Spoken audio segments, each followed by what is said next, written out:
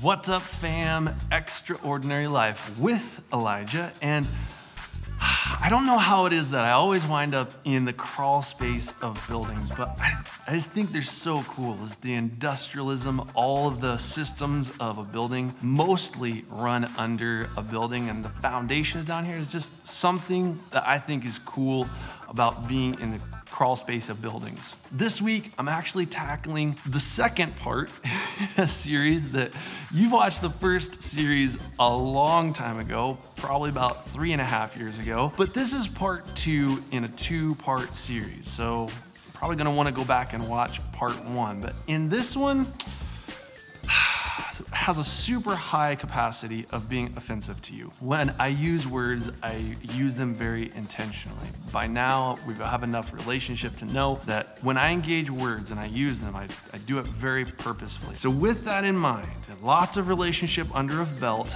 I have a little bit of a confession to make to you. I am an asshole. I don't know if you're quite ready for that yet, but when I engage the body of Christ, I love engaging the aspect of the natural biological systems that God has created and the spiritual realities that stem out of considering how our bodies work and function healthily. I don't know if Paul was wiser than me in just referring to the parts of the body as being those that require special attention, but I just go for it. I love thinking about the body of Christ having a butthole and a penis, a vagina, a reproductive tract, boobs, nostrils, mouths, teeth, tonsils, pancreases, pancreas?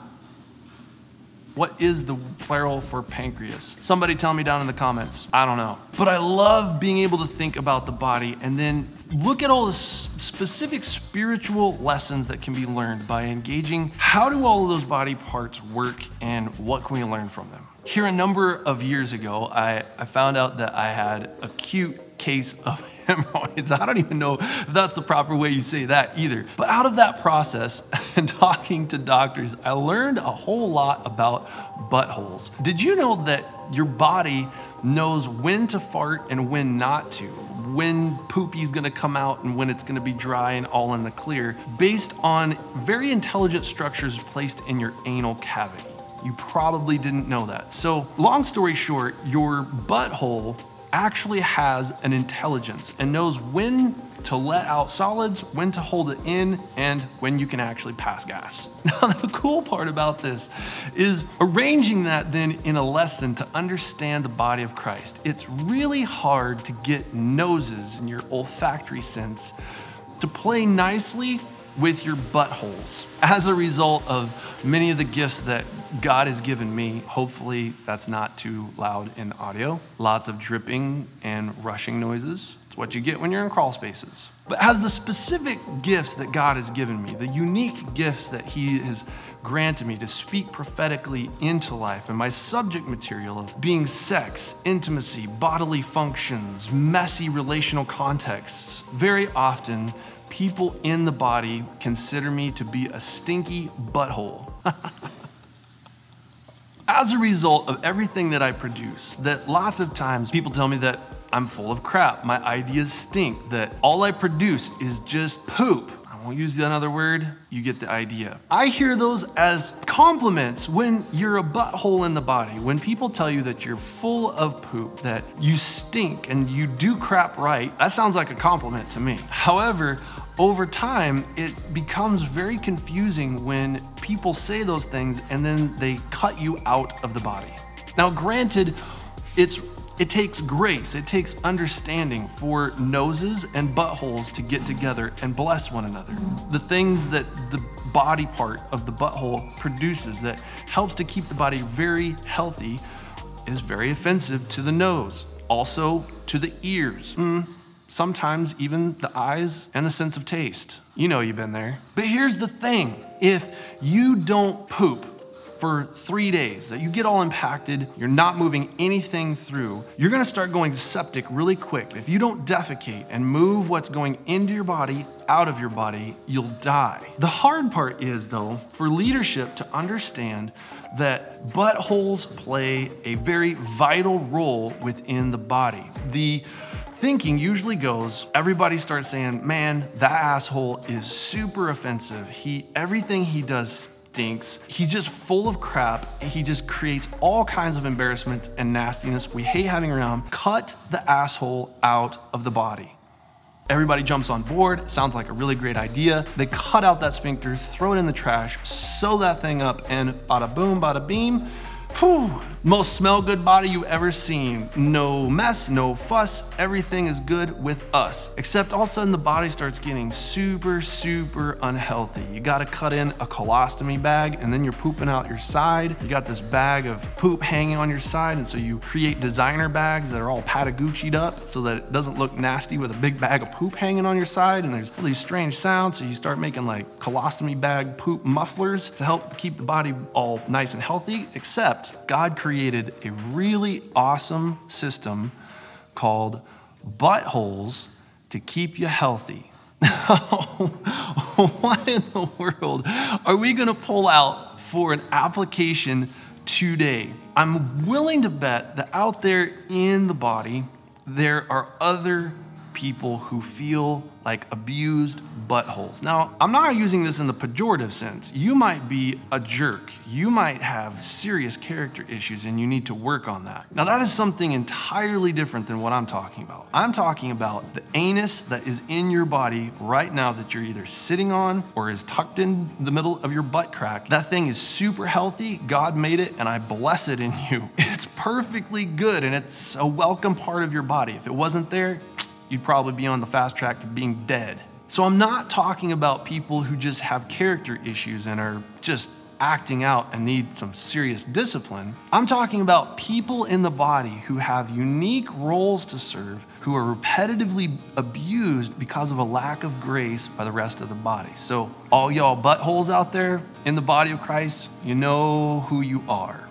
It's really tough to be that body part. On the other side though, if you're a nose out there, the nose knows, man, there's some smelly things going on down below that I ain't liking. Doesn't smell like roses. That is not poo-pourri. That's just straight up stanky. I know you're out there too, and my heart resonates with you. Stinky messes are no fun. But here's the thing. Here's the invitation. This is what I've learned over my years of being an asshole in the body. It's really hard to stay compassionate, to stay connected to the rest of the body when you just repetitively get cut out of bodies and thrown to the street. It is just no fun. It hurts. And all you want to do as a part of the body is serve the rest of the body, do a good job, do what I've been created to do. But in the process of doing that, it winds up making a lot of other people uncomfortable. For all of you other body parts out there that are resonating with what I'm saying, one thing I've also learned is that I can be just a stinker. See what I did there? Yeah, a stinker. And there's those elements in serving the body, in the part and the role that I've been called to play, where I need to be sanctified, that I'm either angsty or I like making people feel uncomfortable and awkward because it's a way that I can help control people. There's those elements of giftings in those areas that require specific and gentle treatment, that require special modesty, that have a very unique and hidden role. You don't rock the body part of the anus off the main stage very often. And if you do, it's usually in times when there is some deep sickness, or in my case, some serious hemorrhoids that need to be addressed. If that's your role in the body, that you're serving the body well in an area that is inglorious, that it's not something that's gonna be on the main stage, you're the butthole of the body, realize that you have a specific role to play and that you need to extend grace to the rest of the body when they say that what you do is stinky and you're full of crap and nothing you produce is lovely or beautiful or praiseworthy. On the other side though, if you're a part of the body that you're the nose, or you're the eyes, or you're the ears, or you're the hand, realize that even though there's those parts in the body that seem disgusting to you, that they're just offensive, they're so strange. How could that actually be helping the body? I think that's of hell, and we need to rebuke that thing and get it out of the body. Yeah, I get that, but ask God for grace, for insight, and for wisdom, such that when you smell the stinky stank that's coming up from the porcelain tank you're sitting on, that you could use the gift of smell, the olfactory senses of the body, and smell and worship God and thank Him for His great wisdom in the health and the life and the structures that He's placed within the body for thriving, for strength, for health, and for beauty. I hope this is resonating with you. Oh man, I'm just rooting and tooting like crazy today. Like, this is my happy space. I could talk in circles about this concept all day long. But hopefully, you, my family, you, my fellow parts in the body, my hope is that grace could be imparted to you to know our Father more, and that you would have eyes and ears and heart to understand what God is doing in the body. That your ears would be awakened to hear foreign languages of other body parts being spoken, and that you would have a deep and abiding appreciation for how they serve you. If you subscribe to what I am doing, hit the button. Hit it and then get it. Hit the bell as well so you get notified with the new content, with the new content. And if you loved this video, you didn't just like it, hit the thumbs down button. I pray blessings on our lives together as a body. I love you guys lots, and I will see you in the next video. Oh, man. I have entire volumes, pages and pages written on buttholes and lots of asshole jokes, tons, double entendres. Ugh, just drives me crazy.